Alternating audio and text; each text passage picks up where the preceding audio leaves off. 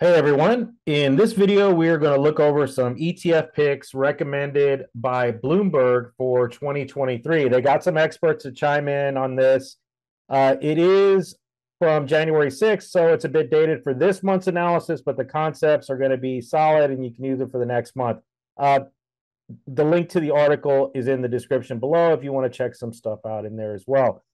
Let's take a look at the charts and see where we're at the end of the month. On this channel, we look closely at monthly closes. So here are the picks. They're in front of you. Net Garachi, president of the ETF store and investment advisor, he is recommending JPST or Mint, both of which have a 12-month yield of at least 1.83%. He also says to look towards international stocks for diversification. His picks are VEA and IEFA because these ETFs, they focus on developed markets, which typically means less risk than the emerging markets.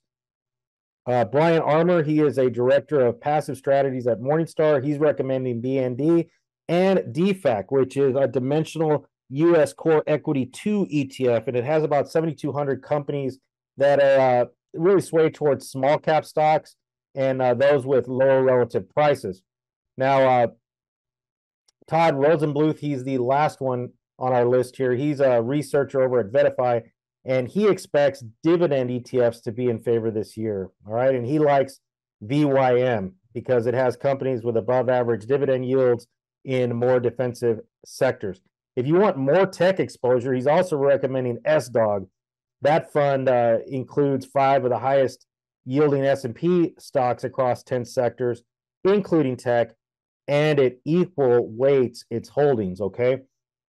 Next, he recommends SPLV. All right, now that is the Invesco S&P 500 low volatility ETF. It is one of my favorites.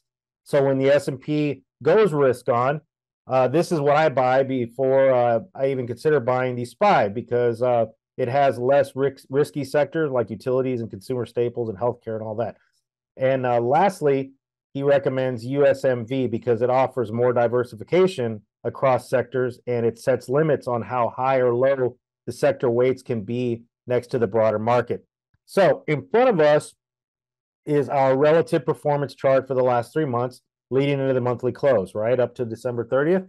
So I am looking for positive gains in the sectors. Anything below the zero line is a no-go, right? That's really not a problem here today because all of these are in positive territory, but positive momentum is not enough on this channel. I wouldn't be looking to buy something like the strongest or the top 3 strongest without checking something first. I want some bullish technical validation. I use the 200 SMA. It's simple and effective. Remember, guys, I'm not day trading here. I'm not even swing trading. We're looking for a month at a time, right?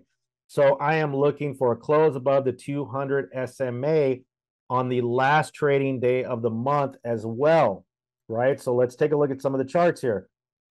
JPST, that's a go. Mint, that's a go. VEA, that's a go. IEFA, that's a go. Bond, no. BND, nope. DFAC, nope. VYM, doing it. SDOG, yes. SPLV, yes. And USMV, that's a yes. Those are all goals, right? So to recap, I'm looking for momentum above the zero line in the 3 months leading to the monthly close and closes above the 200 SMA in the sector. I would consider buying the first day of the new month or sometime in the first week. You'll use your favorite entry method to get into the trade, all right? Remember, January is out for now. At least for me it is. If I was even considering these. Do the analysis next month, just like I showed, if you're still interested. Now, we did have some qualifiers, right? We had JPST, Mint, VEA, IFEA, VYM, SDOG, SPLV, and USMV. So what do we do from here? Well, what I would do is I would go back to my performance chart and find the top performers and make my choices from there, right? This chart is narrowed down to just the qualifiers. I would consider positions, however, I would want to. Like it could be the top one, it could be the top 3, it could be 5, it could be all of them. You're going to decide, okay? Thanks again for watching. Take a look at my other analysis videos and my portfolio updates. Cash flow comes to you.